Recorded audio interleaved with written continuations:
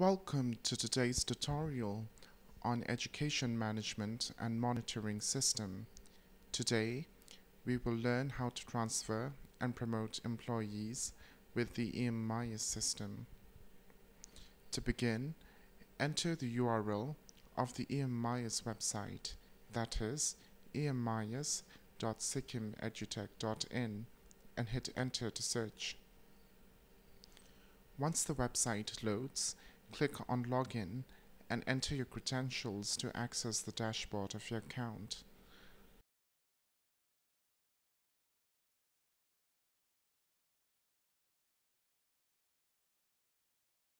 I'm logged in for Test School Sikkim. First, look to your left to find a number of menus, with each one of them serving a specific function.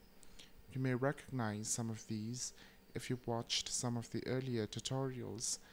Locate Employee Management and expand the tree to access List and Registration. On clicking on the option, you'll find the section of Records. There are filters that help to narrow down search results by incorporating parameters.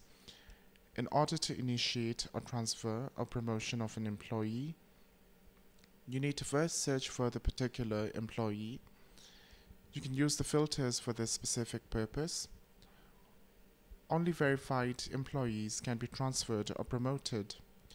Once you've narrowed down the search, click on View and you'll access the employee's information detail. Right above here, there is an option that says Actions. Click on it to expand the options and select Transfer or Promotion. Now, you can enter the details. Operation Transaction. I'm first going with Transfer, the order number and order date. Additional details, which include relieving date. Relieving date denotes the last working day at the present school. Save to continue. A confirmation page displays the details that you have just entered. You can verify them before confirming submission. A success message confirms the submission. If you look at the list of menus on your left, you'll find that you're now on the Service Transactions under Employee Management.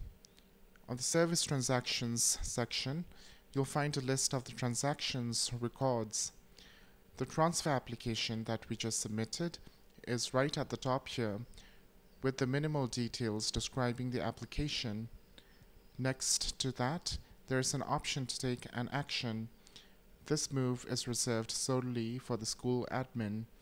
The school admin can remove or cancel the submission before it is accepted by the other party. A mini window asks to confirm, and on confirming, the transfer is cancelled. A success message confirms the cancellation. Similar process to the transferring action is the promotion transaction.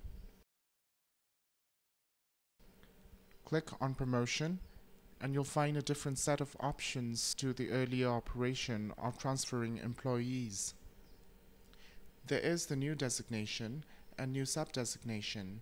Fill in the fields and confirm the submission once saving the details. Additionally, if you were to choose instead Transfer+Promotion, you'll find that the additional options generated includes both of the options from the transfer and promotion action that we took earlier. Fill in the details as you would for either of them and submit to confirm. This way, the employees can be transferred and promoted with the EMMIS system. On initiating a transfer of an employee, the transaction is processed by School A and sent over to School B.